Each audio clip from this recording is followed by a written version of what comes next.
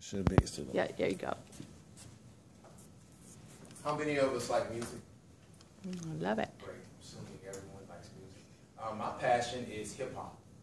Hip hop, not in the form of fashion of what's commercialized or what's showing the misogyny and all different types of bad parts of life, but the culture of hip hop is widely misunderstood. It started in the late 70s, early 80s, and it developed a culture of synergy, and it's become a billion-dollar industry when people say it's just going to be a fad. And you have hip-hop intellectuals. You have different people. Let's compare the period of Motown in the 60s. The 90s is the golden era of hip-hop. Hip-hop, when it was socially conscious, not what's highly commercialized now. So there's a lot of misconceptions. It is what it is.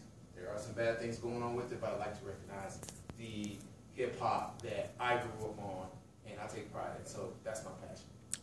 Thank you.